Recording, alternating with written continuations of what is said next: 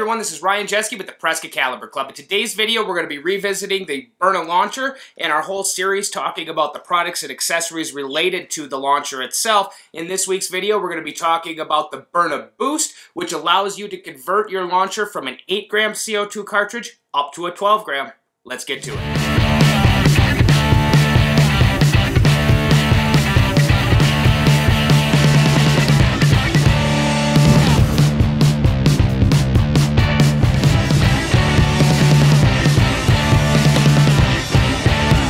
So in today's video, I wanted to talk a little bit about this product. This is the Byrna Boost from Byrna, who makes the Byrna SD Launcher. For those of you who are unfamiliar, the SD Launcher is a pepper ball launching mechanism which can be used to fire pepper balls or kinetic projectile rounds at somebody who is trying to assault or hurt you or something along those lines. This is a purely defensive tool. It is non-lethal. It is meant to get people off of you and keep them away long enough so you can escape and get back to safety. Now, one of the main complaints, and it's not even necessarily a complaint, it's just a question about these, has been the fact that they use proprietary 8-gram CO2 cartridges.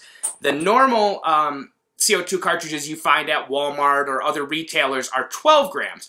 Now, there is a product on the market called the Byrna SD XL, which takes 12-gram CO2 cartridges. But in this video, I want to show you a product called the Byrna Boost. This is a mechanism that goes onto the front of your launcher and allows you to extend it out to take the full 12-gram CO2 cartridges. Now, what are some of the benefits of using 12-gram CO2 cartridges? Number one, if you could find them cheaper at places like Walmart or online, you can get a discounted price off of using the proprietary Byrna 8-gram CO2 cartridges. Additionally, it allows you to find CO2 cartridges more readily available in different places all across the nation and really across the world. And additionally, instead of using an 8-gram CO2 cartridge to fire projectiles, you're using a 12-gram.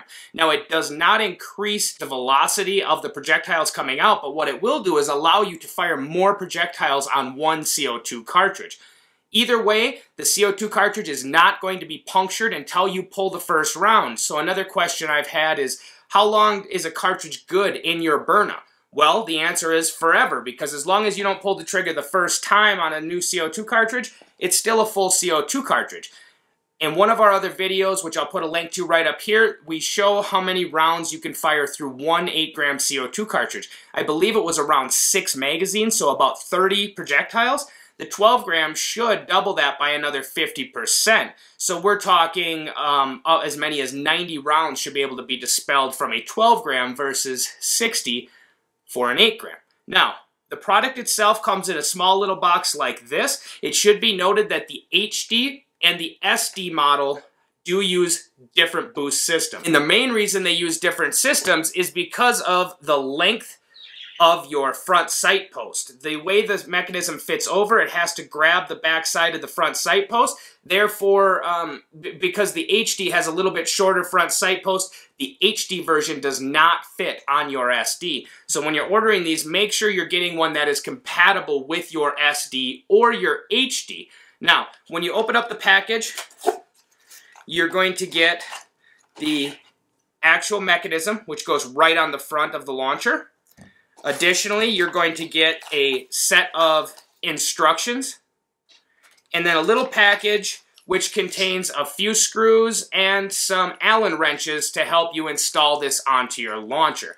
Now, as part of this video, I wanted to show you guys exactly how you go about installing it. So now let's go ahead and get to installing this so you guys know exactly how easy it is to install. The first thing you're going to want to do is you're going to want to remove the little cap in the front, which keeps the CO2 cartridge in.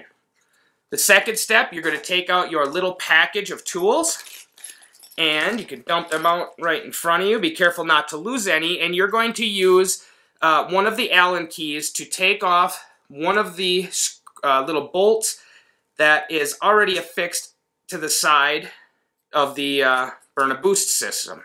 Do not lose that screw. You will be reusing it. That will then allow you to take this into two pieces. It'll take it apart. And you're going to essentially take the first piece and slide it right over into position. You're going to take the other piece that we just removed and slide it over in the other direction. There's a little lip on the top that you need to kind of hop it past. And there you have it. So now you are now affixed in the proper alignment. You're going to reinstall the little screw that you just took out. This is going to allow you to squeeze the Byrna Boost back up tight against the launcher. And remember, now you've still got some pick rail down here, so you can still affix a light to it. Now the last few little bolts that they provide you are going to go into the side. You're going to drop 1 in, 2 in, and then 1 up top, 3. And that now allows you to take the little nuts, put them along the side. Oops, I just about dropped one. And you can use your other Allen wrench at this point in time to tighten down these little screws, these little bolts. And they should hold the nut itself right in place. Boom. We're going to do 2 more of these for each of the other places where they have openings for them. So go right here, right underneath the muzzle. Is this the second one? The first one, of course, is up by the sight, by the front sight post. You're going to screw that one in. And then you're going to affix the final one on the most rearward position. I do not believe the order of these matters, just as long as you're getting everything affixed properly and tightening them down. Now, we're doing this for video, so if I were doing this as a permanent install, I would probably put a little blue Loctite on them and just firm them down a little stronger than I am here, but for now, I just wanted to kind of get them into place so you can see. And then lastly, you're going to take the same cap that you pulled off the front up here, and that will now screw into the front of your launcher. And this little extended section here allows you to take, instead of an 8 gram, a 12 gram, which protrudes a little further. Once again, this means that your launcher can now shoot 50% more projectiles than it would have in the past. This allows you to essentially upgrade your Byrna SD into a Byrna SD XL.